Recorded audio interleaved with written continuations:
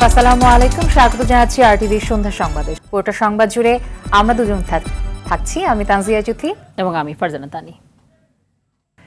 জনগণের ক্ষমতা জনগণকে ফিরিয়ে দিতে হবে, ভোট ডাকাতির ষড়যন্ত্র করে লাভ হবে না বলে মন্তব্য করেছেন বিএনপির স্থায়ী কমিটির সদস্য মির্জা আব্বাস। দলটির আরেক স্থায়ী কমিটির সদস্য ডক্টর খন্দকার মোশাররফ হোসেন দাবি করেন, দেশে গণতন্ত্র না থাকায় আন্তর্জাতিক মহলে বর্তমান সরকারের কোনো গ্রহণযোগ্যতা নেই। রিপোর্ট করছেন জাহিদ রহমান।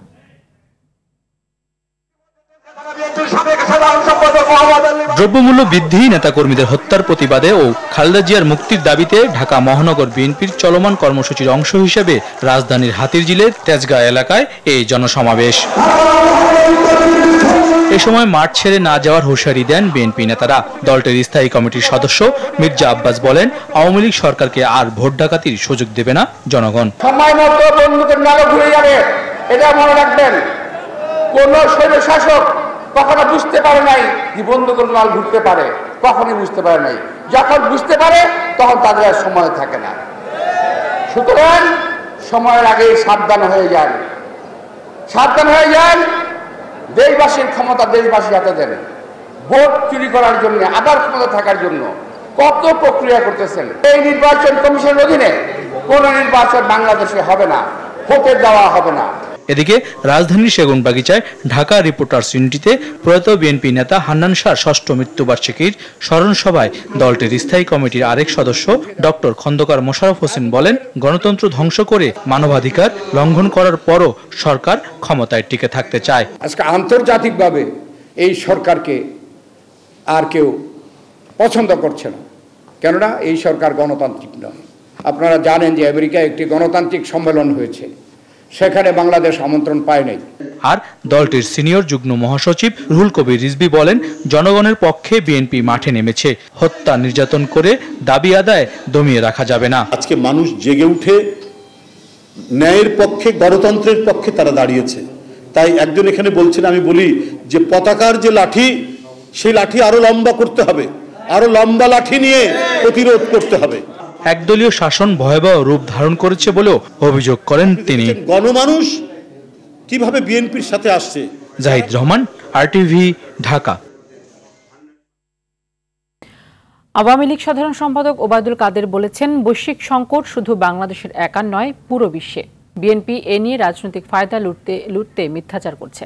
সকালে রাজধানীর কৃষিবিদ ইনস্টিটিউট মিলনায়তনে দলের সভাপতি প্রধানমন্ত্রী শেখ হাসিনার ৭৬তম জন্মদিন উপলক্ষে আয়োজিত আলোচনা সভায় একথা বলেন তিনি। প্রধানমন্ত্রী শেখ হাসিনার হাত ধরেই বাংলাদেশ উন্নত দেশে পরিণত হবে বলে মন্তব্য করেন ডক্টর হাসান মাহমুদ। আরও দেখুন শরীয়ত খানের রিপোর্টে।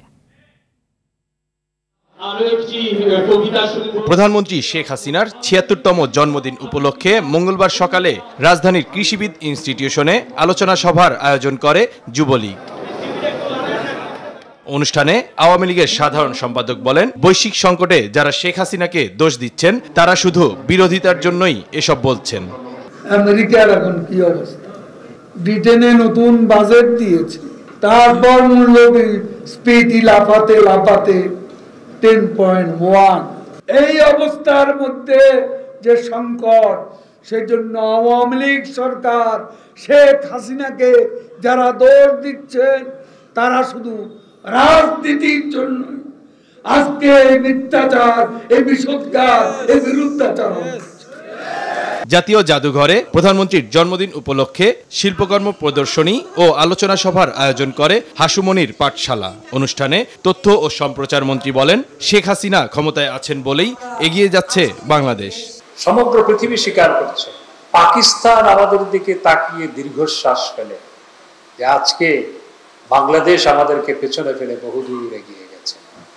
আর অন্যদিকে বিএনপির মহাসচিব বলে যে পাকিস্তান ভালো ছিল।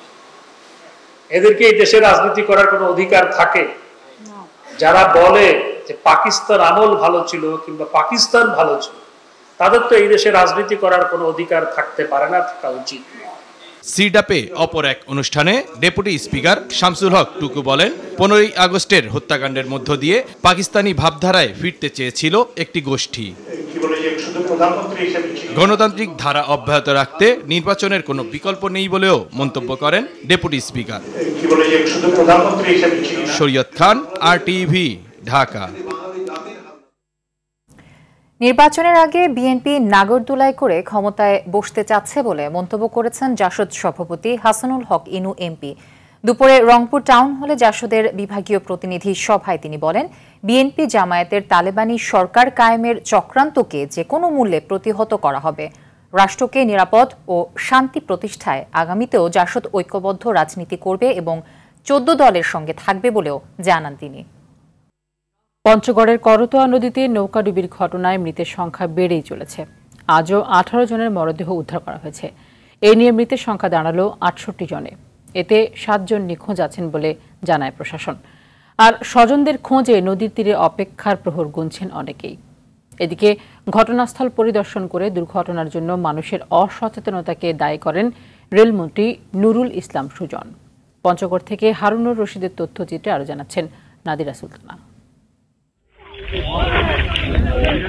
স্বজনদের খুঁজে এখনো নদীর তীরে অপেক্ষমান অনেক মানুষ। জীবিত পাওয়ার আশা ছেড়ে দিলেও অন্তত প্রিয়জনের লাশটি নিয়ে ফিরতে চান তারা। তাই তো 3 দিন ধরে নদীর তীরে অবস্থান তাদের। থেমে থেমে করছেন আহাজারিও। আমার বাবা যে ওই দিকে যাবে আমাকে জানাই নেই, যদি জানাই তো যে নৌকায় পার হইতে হবে, আমি কখনো যাইতে দিতাম না আমার বাবাকে। দুটা ভাসতে তার কোনো ছেলে সন্তান নাই, দুটা মেয়ে মনে মনে যে অনাকাঙ্ক্ষিত ভাবে মৃত্যুবরণ করলো। 3 দিন পরে লাশটা পাইলাম আমার ভাই। লাশটার পাশে মোবাইল আছে, মোবাইলে সবকিছু বোঝা গেল। এই দুর্ঘটনায় সকাল থেকে 16 জনের মরদেহ উদ্ধার করা হয়েছে। নিখোঁজ ব্যক্তিদের উদ্ধারে স্থানীয়দের সহযোগিতায় অভিযান চালাচ্ছেন ফায়ার সার্ভিসের ডুবুরিরা। আপনারা দেখতে পাচ্ছেন নদীতে যে ফায়ার সার্ভিসের কমপক্ষে 50-60 জন কর্মী তারা সার্চিং করতেছে, কাজ করতেছে। যেগুলো মিসিং আছে যদি পানির নিচে থেকে থাকে উদ্ধার করতে সক্ষম হবে বলে আমার দৃঢ় বিশ্বাস।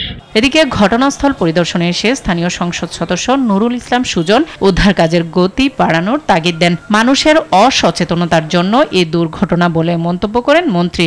যারা সেখানে উঠেছে তারা যেমন উড়িয়েছে, অন্যান্য যারা এখানে দায়িত্বে ছিল তারাও এটাকে মানা করার চেষ্টা করেছে, কিন্তু তারপরেও নদীর পানি এটাকে এবং ওই পারে যাওয়াটা জরুরি, এইটাকেই গুরুত্ব দেওয়ার কারণে এই ধরনের একটা অনাকাঙ্ক্ষিত। দুর্গাপূজার মহালয়া উদযাপনে মন্দিরে যাওয়ার পথে ভয়াবহ এই দুর্ঘটনায় পড়ে 1.5 শতাধিক যাত্রী বহনকারী ইঞ্জিন চালিত নৌকাটি। নাদিরা সুলতানা, RTV। দর্শক, পঞ্চগড়ে নৌকাডুবির ঘটনাস্থলে রয়েছেন সহকর্মী হারুনুর রশিদ। আমরা সরাসরি তার সাথে যুক্ত হবার চেষ্টা করছি। হারুন যুক্ত হয়েছেন নিশ্চয়ই আমার সাথে। হারুন, উদ্ধার তৎপরতা তো চলছে, তো উদ্ধার তৎপরতার কাজ আসলে কতদূর চলে যাচ্ছে এবং কতজনের আসলে লাশ উদ্ধার হয়েছে এবং লাশ হস্তান্তরের বিষয়ে কি তথ্য আছে আপনার কাছে, সব মিলে যদি জানাতেন। জি, আপনাকে প্রথমেই একটু তথ্য দিয়ে রাখি। সর্বশেষ যেই লাশটি উদ্ধার হয়েছে তিনি 5 বছরের একটি শিশু তোলারানি। তার বাড়ি কিন্তু মারেয়া বামনহাট ইউনিয়নের ছত্র শিকারপুর এলাকায়। 2 দিন ধরেই সে শিকার নিখোঁজ ছিল। আজকে লাশ উদ্ধার হয়। আমি আপনাকে জানিয়ে রাখি যে উদ্ধার অভিযান, এখানকার যে কন্ট্রোল রুমের কর্মকর্তারা তারা আমাকে জানাবেন যে উদ্ধার অভিযান শেষ হবে কি না। উদ্ধার অভিযান চলছে, তবে সেই অভিযানের কথা একটু বলতে হয়। সেই অভিযানে কিন্তু স্থানীয়দের একটি বড় ভূমিকা ছিল এই উদ্ধার অভিযানে, কারণ স্থানীয়রা অনেকেই লাশ উদ্ধার করেছে। আরেকটি কথা আপনাকে জানিয়ে যাই, এখানে যে এই যে ঘটনাটি ঘটলো পঞ্চগড়ের স্মরণকালের ইতিহাসে এত বড় একটা ট্র্যাজেডি কখনোই ঘটেনি। সেই ঘটনার জন্য আসলে দায়ীকে আমাকে স্থানীয়রা কেউ অভিযোগ করছেন এখানে ইউনিয়ন পরিষদ দায়ী, কেউ বলছেন পূজা মন্দির কমিটি দায়ী, আবার কেউ বলছেন যে আসলে ওই সময়ে যে যারা দায়িত্বে নিয়োজিত ছিল ফায়ার সার্ভিস সদস্যরা, পুলিশ সদস্যরা, তারা কেন ওই সময় নৌকাটিতে এতগুলো যাত্রী উঠতে দিলেন, সেই প্রশ্ন কিন্তু আসলে এখন স্থানীয়দের মাঝে। আমি আপনাকে জানাই যে এই যে নৌকাডুবির যে দুর্ঘটনা, এই দুর্ঘটনায় এখন পর্যন্ত 68 জনের মরদেহ উদ্ধার হয়েছে এবং সেই মরদেহগুলো স্বজনদের কাছে কিন্তু হস্তান্তর করে দেওয়া হয়েছে। সেই সাথে আপনাকে জানাই যে যারা সনাতন ধর্মাবলম্বী যাদের মরদেহ উদ্ধার হয়েছে তাদের বাড়িতে কিন্তু সৎকার মানে সম্পন্ন হয়েছে। প্রায় বাড়িতেই এখন চলছে বিশেষ পূজা এবং বিশেষ প্রার্থনার আয়োজন। আমি এই এলাকা ঘুরে দেখেছি যে বাড়িগুলোতে আসলে শোকের মাতম চলছে। কারণ তারা বলছে যে আসলে একটি সামান্য ভুলের জন্য, একটি নৌকার মাঝি তার এই ভুলের জন্য আসলে এতগুলো প্রাণ হানি হয়েছে এবং বর্তমানে সেই মাঝিটিও আর নেই, আর ইজারাদার কিন্তু আত্মগোপনে রয়েছে। আর বর্তমানে উদ্ধার অভিযান চলছে, মরদেহ উদ্ধার হচ্ছে।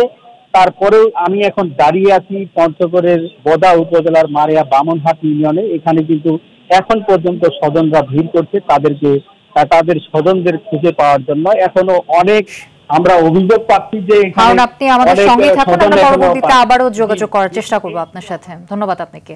দর্শক, এতক্ষণ পঞ্চগড় থেকে জানাচ্ছিলেন হারুনুর রশিদ। পঞ্চগড়ের বোদা উপজেলায় মহালয়া অনুষ্ঠানের জন্য মন্দিরে যেতে একমাত্র ভরসা ছিল নৌকা, আর সেই নৌকায় নিয়ে আসে ট্র্যাজেডি।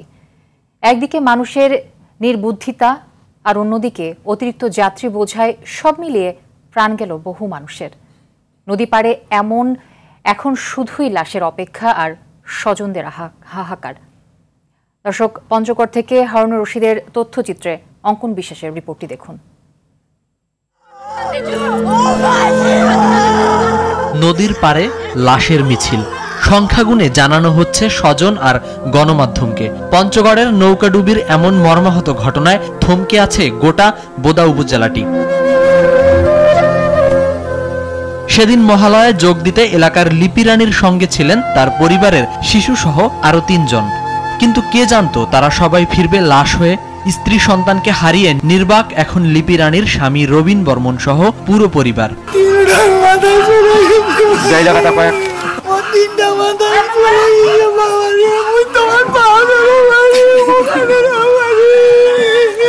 কি ভাগ্য, ওরা চলে গেল তো গেলই, আর ঘুরে আসলো না।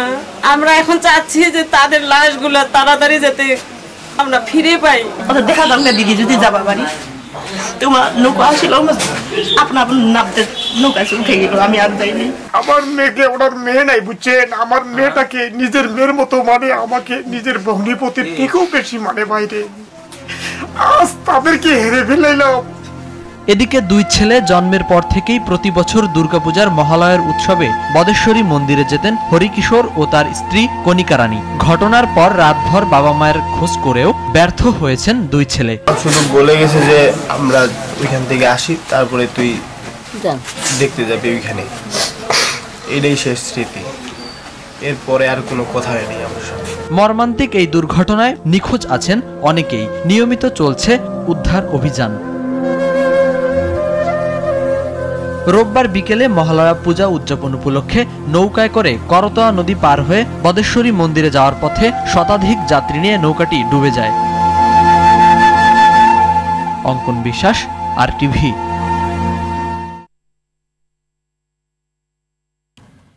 মৌসুমের শেষ দিকে এসেও কিছুতেই লাগাম টানা যাচ্ছে না ডেঙ্গুর। ক্রমাগত বেড়েই চলেছে আক্রান্ত ও মৃত্যু। এমনকি নিয়মিত নিধন কার্যক্রম চালানোর পরেও মশার যন্ত্রণা থেকে রেহাই পাচ্ছেন না রাজধানীবাসী।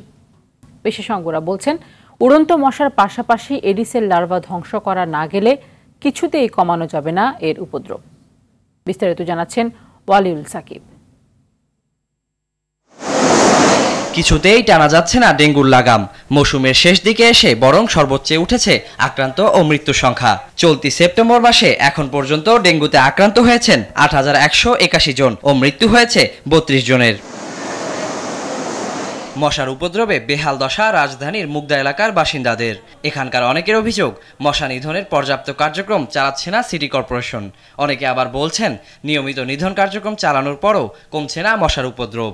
মশার কারণে বাসা থাকতে পারি না, অনেক মশা। রেগুলার যদি ওষুধ দেওয়া হয়তো তাইলে উপদ্রব কম থাকতো আর কি। সপ্তাহে 3 বার যদি ওষুধ দেওয়া এরকম দেয় তাইলে অবশ্যই একটু নিয়ন্ত্রণে থাকবে। সিটি কর্পোরেশন রেগুলার বেসে কাজ করে যাচ্ছে, এরপরও আপনার বাইরে যেমন ময়লা টলা ফেলছে, বৃষ্টির পানিতে জমছে। মশার ওষুধটা দেওয়া হয় কথা ঠিকই, কিন্তু এটা মশার ওষুধ বলা হয় না, যেটা গ্যাসে আরো মানুষ অসুস্থ হয়।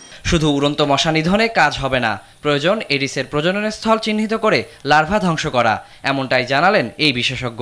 হটস্পট ম্যানেজমেন্ট করে সেখানে এডিস মশা নিয়ন্ত্রণের ব্যবস্থা করতে হয়, জনগণকে সচেতন করতে হয়, জনগণকে এই কাজে সম্পৃক্ত করতে হয়। লার্ভার যে প্রজনন স্থল বা মশার যে প্রজনন স্থল সেটিও ধ্বংস করার প্রয়োজন পড়ে। এদিকে নিয়মিত মশা নিধনের কার্যক্রম না চালানোর অভিযোগ নাকচ করে ঢাকা দক্ষিণ সিটি কর্পোরেশনের প্রধান স্বাস্থ্য কর্মকর্তা বলেন, ব্যক্তিগতভাবে সবাই সচেতন না হলে কিছুতেই মশার উপদ্রব কমানো সম্ভব না। দক্ষিণ সিটি কর্পোরেশন এলাকায় পরিস্থিতি নিয়ন্ত্রণে রাখতে পেরেছি এবং আমরা যেভাবে আমাদের কার্যক্রম চালিয়ে যাচ্ছি তাতে আশা করি দক্ষিণ সিটি কর্পোরেশন এলাকায় ডেঙ্গু পরিস্থিতির অবনতি হবে না, হওয়ার কোনো সুযোগ নেই। বর্তমানে মশা নিধনে আগের চাইতেও কার্যকর ওষুধ ব্যবহার করা হচ্ছে বলেও জানান এই কর্মকর্তা। বাংলাদেশের যে কয়টি স্বনামধন্য পরীক্ষাকারী প্রতিষ্ঠান আছে সরকার কর্তৃক অনুমোদিত, প্রতিটি প্রতিষ্ঠানে পরীক্ষা করে সর্বোচ্চ ভালো রেজাল্ট পাওয়ার পরে এই কীটনাশকটি ব্যবহার করা হচ্ছে। ওয়ালিউল সাকিব, আরটিভি, ঢাকা। ডিসেম্বরে মাস্টার প্ল্যান সম্পন্ন হলে বাংলাদেশ পর্যটনের নতুন যুগে প্রবেশ করবে বলে জানিয়েছেন বেসামরিক বিমান ও পর্যটন প্রতিমন্ত্রী মাহবুব আলী। তবে সবাই মিলে একসঙ্গে কাজ করলে পর্যটনের যে নির্দিষ্ট উন্নয়ন লক্ষ্যমাত্রা রয়েছে তা দ্রুতই অর্জন করা সম্ভব বলেও মনে করেন প্রতিমন্ত্রী। বিশ্ব পর্যটন দিবসের আলোচনায় তিনি এসব কথা বলেন। দিবসটি উপলক্ষে সারা দেশে পালন করা হয়েছে নানা কর্মসূচি। জুলহাস কবিরের প্রতিবেদনে থাকছে এর বিস্তারিত।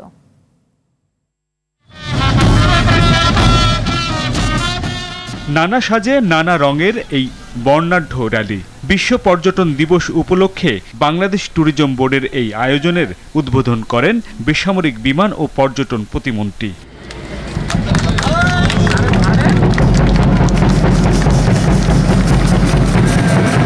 র্যালি শেষে বাংলাদেশ পর্যটন কর্পোরেশনের খাবার উৎসব ও লাইভ কুকিং শোর উদ্বোধন করেন তিনি। এরপর শুরু হয় বিশ্ব পর্যটন দিবসের আলোচনা সভা, যেখানে উঠে আসে দেশের পর্যটনের সম্ভাবনা ও পরিকল্পনার কথা, উঠে আসে নানা প্রতিবন্ধকতার কথাও। দেশের পর্যটন শিল্পকে এগিয়ে নিতে মহাপরিকল্পনা প্রণয়ন করা হচ্ছে। এ বছরের ডিসেম্বরেই এই পরিকল্পনার কাজ শেষ করা হবে বলে জানান প্রতিমন্ত্রী। এই কোভিডের পরে আমাদের যে রিথিঙ্কিং এর বেলায় আমাদের যে টার্গেট, এই টার্গেটে পৌঁছার ক্ষেত্রে আমরা যথাসম্ভব দ্রুততম সময়ে আমরা আমাদের টার্গেটে পৌঁছব, এটাই হোক আজকের বিশ্ব পর্যটন দিবসে আমাদের প্রতিশ্রুতি। দেশের ইতিহাস, ঐতিহ্য, সংস্কৃতি, মূল্যবোধ, প্রকৃতি সহ পর্যটনের সব উপাদান ও সুযোগ সুবিধা সঠিকভাবে মানুষের কাছে তুলে ধরার তাগিদ দেন তিনি। যেসব দেশ শুধু এই পর্যটন দিয়ে বিশ্বের মধ্যে তাদের পার ক্যাপিটা ইনকাম অনেক দূর অগ্রসর হয়েছে, তাদের তুলনায় আমাদের প্রতিটা জেলা উপজেলায় এর চেয়ে বেশি তথ্য উপাত্ত আছে, এর চেয়ে বেশি ব্র্যান্ডিং করার জিনিস আছে আমাদের, সেই জিনিসগুলো তুলে ধরা। রাজধানীর মতো সারা দেশেই পালন করা হয় বিশ্ব পর্যটন দিবস। কক্সবাজারে ছিল বর্ণাঢ্য আয়োজন। সকাল থেকে সমুদ্র সৈকতের লাবণী পয়েন্টে 7 দিনব্যাপী পর্যটন মেলা ও বিচ কার্নিভালের আয়োজন করা হয়েছে। এছাড়াও থাকছে সপ্তাহব্যাপী পর্যটন বিষয়ক রচনা প্রতিযোগিতা, চিত্রাঙ্কন, ঘুড়ি উৎসব সহ নানা সাংস্কৃতিক আয়োজন। বান্দরবানে দিবসটি উপলক্ষে বঙ্গবন্ধু মঞ্চে রোড শোর আয়োজন করা হয়। কুয়াকাটায় বর্ণাঢ্য র্যালি বের হয়। এছাড়াও রাঙামাটি, বরিশাল, নড়াইল সহ বিভিন্ন জেলায় দিবসটি উপলক্ষে নানা কর্মসূচির আয়োজন করা হয়। জুলহাস কবির, আরটিভি, ঢাকা। ব্র্যান্ডিং বান্দরবানের নানা কর্মকাণ্ডে পর্যটকরা যেমন আগ্রহী হয়ে উঠছেন, তেমনি হস্তশিল্পের মাধ্যমে নতুন নতুন উদ্যোক্তা তৈরি হচ্ছে পাহাড়ে। একই সঙ্গে পিছিয়ে নেই বেসরকারি খাতও। পর্যটন দিবস উপলক্ষে বান্দরবানের হোটেল, মোটেল, রিসোর্টগুলোতে 30 থেকে 40% পর্যন্ত ছাড় দিয়েছে বলে জানিয়েছেন পর্যটক ব্যবসায়ীরা। বান্দরবান থেকে মোহাম্মদ শাফায়েত হোসেনের তথ্যচিত্রে বিস্তারিত শাহাবুদ্দিন শিহাবের রিপোর্টে। সৌন্দর্যে লীলাময় পার্বত্য জেলা বান্দরবান। পাহাড়, প্রকৃতি আর মেঘলা আবহাওয়ায় সময় কাটাতে বছর জুড়েই এখানে আনাগোনা ভ্রমণ পিয়াসীদের।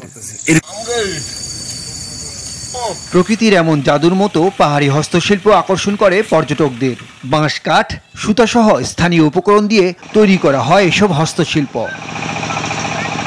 কিন্তু গেল কয়েক বছরে জিনিসের দাম বেড়েছে অনেক, কাঁচামালও পাওয়া যায় না, তাই কাজ চালিয়ে নিতে হিমশিম খাচ্ছে উদ্যোক্তারা। এমন দুঃসময়ে সরকারি পৃষ্ঠপোষকতা ও প্রশিক্ষণের মাধ্যমে এগিয়ে যাবে ব্র্যান্ডিং বান্দরবান, এমনটি মনে করছেন সংশ্লিষ্টরা।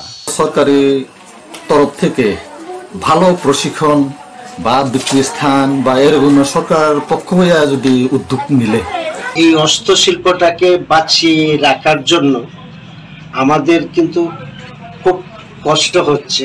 বাঁশের বোতলগুলা বানায় আর বাঁশের টায়ার কাপ বানায়, বাঁশের কলমদানি বলেন, ফুলদানি বলেন। পর্যটন দিবস উপলক্ষে বান্দরবানের হোটেল, মোটেল, রিসোর্ট ও পর্যটন স্পটগুলোকে নতুন রূপে সাজানো হয়েছে। এখানকার হোটেল, মোটেল, রিসোর্টগুলোকে পরিষ্কার পরিচ্ছন্ন করে নতুনভাবে সাজানো হয়েছে। স্থানীয় উদ্যোক্তা তৈরি এবং পর্যটকদের কাছে পাহাড়ি নৃগোষ্ঠীর ইতিহাস, ঐতিহ্য ও জীবনধারা তুলে ধরবে ব্র্যান্ডিং বান্দরবান, জানালেন জেলা প্রশাসক। ব্র্যান্ডিং বান্দরবান নামে শপ তৈরি করেছি, যেখানে ওই পাড়াবাসীরই একটি মেয়েকে আমরা চাকরি দিয়েছি এবং যাদের পণ্যগুলো তারা তৈরি করছেন তাদের কাছ থেকে সরাসরি জেলা প্রশাসনের তত্ত্বাবধানে এনে আমরা সেখানে বিক্রি করে। বান্দরবানে বাঙালির পাশাপাশি 11টি ক্ষুদ্র নৃগোষ্ঠী মানুষের বসবাস। শাহাবুদ্দিন শিহাব, RTV। চট্টগ্রাম বন্দরের সমস্যা দূর করে সেবা দিতে চাই, আর সেজন্য বন্দর নিয়ে সঠিক পরিকল্পনার বাস্তবায়ন করছে সরকার। পাশাপাশি দেশীয় ও বিদেশি বিনিয়োগের দরজাও উন্মুক্ত করা হয়েছে। সকালে ঢাকার জাতীয় প্রেস ক্লাবে দৈনিক ইত্তেফাক আয়োজিত দেশীয় বিনিয়োগে চট্টগ্রাম বন্দর উন্নয়ন শীর্ষক সেমিনারে এসব কথা জানিয়েছেন নৌ প্রতিমন্ত্রী খালিদ মাহমুদ চৌধুরী। মন্ত্রী জানান, অভ্যন্তরীণ নৌপথ সচলে আরও জোরালো পদক্ষেপ নিয়েছে মন্ত্রণালয়। চট্টগ্রাম বন্দরের সঙ্গে সঙ্গে পায়রা সহ অন্য বন্দরগুলোর আধুনিকায়ন করা হবে বলেও জানান খালিদ মাহমুদ চৌধুরী। বাংলাদেশ এগিয়ে যাচ্ছে, চট্টগ্রাম বন্দর লাইফলাইন, এই লাইফলাইনটা আমরা আরও কয়েকটা বন্দরে ছড়িয়ে দিতে চাই। সমুদ্রে যেমন আমার অধিকার প্রতিষ্ঠা হয়েছে, আমাদের সীমানা নির্ধারণ হয়েছে, আমরা কিন্তু অর্থনীতির দরজাও খুলে দিয়েছি। এখানে বিনিয়োগ করার সুযোগ আছে। আমরা চাই দেশীয় বিনিয়োগের পাশাপাশি বিদেশি বিনিয়োগরা আসুক। সৌদি আরবে কোরআন তেলাওয়াত প্রতিযোগিতায় 111টি দেশের মধ্যে সম্মিলিতভাবে তৃতীয় স্থান অর্জনকারী হাফেজ সালেহ আহমেদ তাকরিমকে সংবর্ধনা দিয়েছে ধর্ম বিষয়ক মন্ত্রণালয় ও ইসলামিক ফাউন্ডেশন। দুপুরে জাতীয় মসজিদ বায়তুল মোকাররমে এই সংবর্ধনা দেওয়া হয়। এ সময় ধর্ম প্রতিমন্ত্রী ফরিদুল হক খান বলেন, ইসলামের প্রসারে বঙ্গবন্ধু ইসলামিক ফাউন্ডেশন সহ বিভিন্ন ধর্মীয় প্রতিষ্ঠান স্থাপন করেছেন।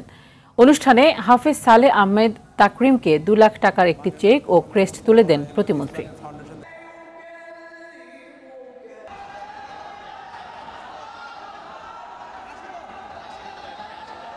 94 সন থেকে অদ্যাবধি পর্যন্ত 118 জনকে আমরা পাঠিয়েছিলাম, তার মধ্যে 96 জনে কিন্তু তারা পুরস্কৃত হয়েছে বিভিন্ন প্রথম, দ্বিতীয়, তৃতীয়। মহামান্য রাষ্ট্রপতিও উনি তাদেরকে আন্তরিকভাবে মোবারকবাদ জানিয়েছেন। আমাদের অত্যন্ত প্রিয় ব্যক্তি বাংলাদেশের, যিনি সারা বিশ্বের বুকে আজকে আমাদেরকে মহিমান্বিত করেছেন, সেই তাকরিমকে। কক্সবাজার ও বান্দরবানের সীমান্ত পরিস্থিতি শান্ত আছে। গেল কয়েকদিন বান্দরবানের পরিস্থিতি শান্ত থাকলেও উত্তেজনা ছিল মিয়ানমারের কক্সবাজার অংশে। কিন্তু সকাল থেকে এই জেলার উখিয়া ও টেকনাফে নতুন করে গোলাগুলির শব্দ পাওয়া যায়নি। তারপরও আতঙ্ক কাটেনি সীমান্তবর্তী মানুষের। এলাকায় থমথমে পরিস্থিতি বিরাজ করছে। এরই মধ্যে বান্দরবান সীমান্তে মাইন বিস্ফোরণে হতাহতের ঘটনাও ঘটে। 1 মাসের বেশি সময় গোলাগুলির কারণে এই 2 জেলার সীমান্তে কৃষিকাজ ও মাছ ধরতে পারছেন না মানুষ। এতে পরিবার নিয়ে অর্থ সংকটে দিন পার করছেন তারা। মিয়ানমারের রাখাইন রাজ্যে দেশটির নিরাপত্তা বাহিনী ও আরাকান আর্মির মধ্যে দীর্ঘদিন ধরে এই উত্তেজনা চলে আসছে। তবে সতর্ক থাকার কথা জানায় সীমান্তরক্ষী বাহিনী। সবাই বইয়ের মধ্যে আছে, যে কোনো সময় একটা দুর্ঘটনা ঘটতে পারে। সবাই নিরাপদ, বড় ধরনের দুর্ঘটনা যদি ঘটে যায়, নিরাপদ আশ্রয় কেন্দ্র যাওয়ার জন্য সবাই প্রস্তুত আছে। তবে আমরা যারা মৎস্যজীবী আছি এখন আতঙ্ক আছি, এটা সরকার থেকে আর আন্তর্জাতিক উদ্যোগ নিলে ভালো হবে। মানিকগঞ্জের সাটুরিয়ায় শহীদুল ইসলামকে নৃশংসভাবে গলা কেটে হত্যা মামলার মৃত্যুদণ্ডপ্রাপ্ত আসামি মোহাম্মদ শাহিন আলমকে জেলার ঘিওর এলাকা থেকে গ্রেফতার করেছে র্যাব। 6 বছর যাবৎ বিভিন্ন ছদ্মবেশে পলাতক ছিলেন তিনি। দুপুরে কারওয়ান বাজার র্যাব মিডিয়া সেন্টারে সংবাদ সম্মেলনে এসব তথ্য জানান র্যাব 4-এর অধিনায়ক মোজাম্মেল হক।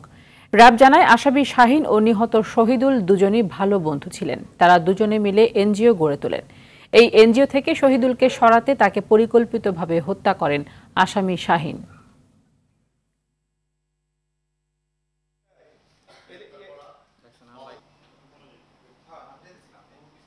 গতকাল রাতে র্যাব 4-এর একটি চৌকস আভিযানিক দল ঘিওর থানার বড়টিয়া এলাকায় অভিযান চালিয়ে চাঞ্চল্যকর মানিকগঞ্জ জেলার সাটুরিয়া থানার শহীদুল ইসলামকে গলা কেটে হত্যা মামলার মৃত্যুদণ্ডপ্রাপ্ত আসামি শাহিনকে আমরা গ্রেপ্তার করতে সক্ষম হই। রাজধানীর তেজগাঁও পশ্চিম নাখালপাড়ায় স্ত্রীকে বিষ দিয়ে হত্যার ঘটনায় স্বামী ও তার প্রেমিকাকে গ্রেফতার করেছে পুলিশ। সকালে তেজগাঁও বিভাগের ডিসি আজিমুল হক জানান, পরকীয়ার কারণে স্ত্রী স্মৃতিকে সরিয়ে দিতে দুধের সাথে বিষ মেশায় স্বামী সালাম ও প্রেমিকা শিরিন। স্মৃতির বিয়ের অনেক আগ থেকে তাদের মধ্যে সম্পর্ক ছিল। একই সাথে সালাম ও শিরিন দুজন একই বিস্কুট কারখানায় কাজ করে আসছিল। এ ঘটনায় ভণ্ড জিন বৃষ্টিকেও আটক করা হয়েছে বলে জানিয়েছে পুলিশ। জিন সাধন করে এরকম এক মহিলার সাথে তাদের সম্পর্ক হয়। সে বলে যে দুধের সাথে মন্ত্র করিয়ে যদি তাদেরকে খাওয়ানো হয় তাহলে এই মেয়েটা তার জীবন থেকে চলে যাবে, এরকম একটা মিথ্যা প্রলোভন দিয়ে সালামকে দিয়ে দুধ কেনায়। স্বামী স্ত্রী যখন খায় তখন স্বামী কিছুই হয় না, স্ত্রী মারা যায়। তাকে যখন খবর দেওয়া হয় যে তার স্ত্রী এরকম মৃত্যুসজ্জায় আছে বা সে অসুস্থ হয়ে পড়েছে দুধ খাওয়ার পরে, কিন্তু সালাম তাকে দেখতে আসে না, সে উল্টো ওখান থেকে পলায়ন করে। রাজধানীর গুলিস্তানে স্থায়ী হকার উচ্ছেদে পঞ্চমবারের মতো অভিযান চালিয়েছে ঢাকা দক্ষিণ সিটি কর্পোরেশন। এতে চলাচলের পথ উন্মুক্ত হওয়ার পাশাপাশি বন্ধ হয়েছে কোটি টাকার চাঁদাবাজি। অভিযোগ রয়েছে, প্রতি বছর একটি অসাধু চক্র ফুটপাতে দোকান বসিয়ে হাতিয়ে নিত কোটি টাকার বেশি। অভিযান অব্যাহত রাখার দাবি জানান পথচারীরা। আরও জানাচ্ছেন AR বাদল। রাজধানীর গুলিস্তান, যেখানে ফুটপাতে হাঁকডাক করে কাপড় জুতা সহ নানা পণ্য বিক্রি হতো, ফলে মানুষের স্বাভাবিক চলাচল ছিল দুরূহ ব্যাপার, সেখানে এখন শুনশান নীরবতা। নির্বিঘ্নে চলাচল করছেন পথচারীরা। আগে ফুটের দোকানপাট দখল করে রাখছিল, তখন মানুষের যাতায়াত কষ্ট হইতো। এখন ফুটপাতের যে আমাদের ক্লিয়ার হয়ে গেছে, এখনো থাকা উচিত। আগে যেহেতু তো একটু প্রবলেমই হইতো, অনেক ভিড় থাকতো, ধাক্কাধাক্কি হইতো। এখন সুন্দর মতো যাওয়া যাইতেছে, কোনো সমস্যা হইতেছে না। এখন ফুটপাত ক্লিয়ার হয়েছে, ফুটপাতে হাঁটতে আরাম আছে। আগে তো এখানে হাঁটতে গেলে দুজনে ঠেলাঠেলি, এর মধ্যে পকেট মার, কতবার আমার মোবাইল ছিটতে হয়েছে এই গল্লির ভিতরে। এখন তো অনেক সুবিধা হাঁটতে এদিক দিয়া, এইভাবে থাকাটাই অনেক ভালো। গুলিস্তান আহাত পুলিশ বক্স এলাকায় ঢাকা দক্ষিণ সিটি কর্পোরেশনের প্রধান সম্পত্তি কর্মকর্তা রাসেল সাবরিনের নেতৃত্বে অভিযান পরিচালনা করেন নির্বাহী ম্যাজিস্ট্রেট মনিরুজ্জামান। তবে পাশেই বঙ্গবন্ধু এভিনিউ এলাকায় প্রশাসনের চোখ ফাঁকি দিয়ে লুকোচুরি করে ফুটপাতে দোকান দিতে দেখা যায় অনেককে। অভিযান পরিচালনাকারী নির্বাহী ম্যাজিস্ট্রেট মনিরুজ্জামান জানান, ফুটপাত দখলের নেপথ্যে যারা রয়েছেন তাদের বিরুদ্ধেও ব্যবস্থা নেওয়া হবে। আমরা ইতিমধ্যেই চিহ্নিত করার চেষ্টা করছি যে যারা তাদেরকে এখানে বসানোর জন্য এখানে তাদের তৎপরতা রয়েছে, এগুলি আইন শৃঙ্খলা বাহিনীর হাতে হস্তান্তর করা হবে এবং সেই অনুযায়ী তারা আইনগত ব্যবস্থা গ্রহণ করবে। অভিযানের নেতৃত্ব দেয়া ঢাকা দক্ষিণ সিটি কর্পোরেশনের প্রধান সম্পত্তি কর্মকর্তা রাসেল সাবরিন জানান, ফুটপাতের দোকানের কারণে পদ্মা সেতুগামী যানবাহন দীর্ঘ সময় যানজটে আটকে থাকে, সে কারণেই স্থায়ীভাবে ফুটপাত দখলমুক্ত করতে এ অভিযান। আমরা এই অভিযান আমাদের অব্যাহত থাকবে, কেননা এইটুকু যদি আমরা দখলমুক্ত না রাখতে পারি তাহলে পুরো ঢাকা শহরই থমকে যাবে, কেননা এখানে যানবাহন এসে এখানে এরপরে আর যেতে পারছে না। তো এখানে এছাড়া আর আমাদের কোনো বিকল্প নেই। AR বাদল, RTV, ঢাকা।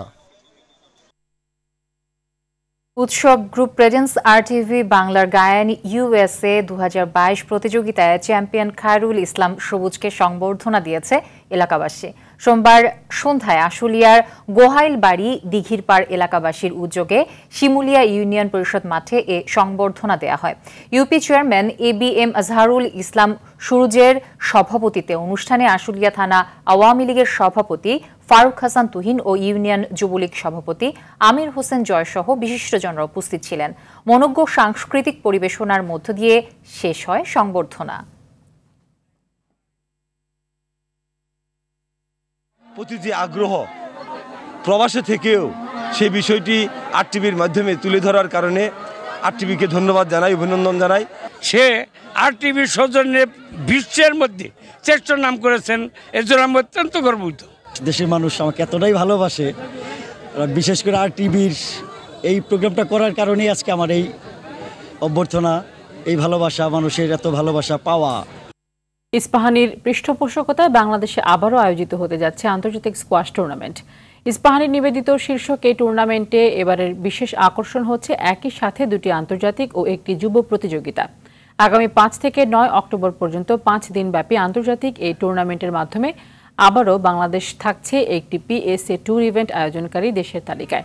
দুপুরে রাজধানীর অলিম্পিক ভবনের অডিটোরিয়ামে এক মিট দ্য প্রেস অনুষ্ঠানের মাধ্যমে এই টুর্নামেন্টের ট্রফি উন্মোচিত করা হয়। এ সময় বাংলাদেশ স্কোয়াশ র্যাকেটস ফেডারেশন সভাপতি ফারুক খান এমপি, সাধারণ সম্পাদক অবসরপ্রাপ্ত ব্রিগেডিয়ার জেনারেল কামরুল ইসলাম এবং ইস্পাহানি গ্রুপের মহাব্যবস্থাপক ওমর হান্নান সহ অন্যান্যরা উপস্থিত ছিলেন। সন্ধ্যার সংবাদ এই পর্যন্তই। সবশেষ সংবাদ জানতে যে কোনো মোবাইল ফোন থেকে 24141 নম্বরে ডায়াল করুন। দর্শক, রাতের সংবাদ 11:15টায় দেখার আমন্ত্রণ রইল। ধন্যবাদ সবাইকে সাথে থাকার জন্য। ধন্যবাদ।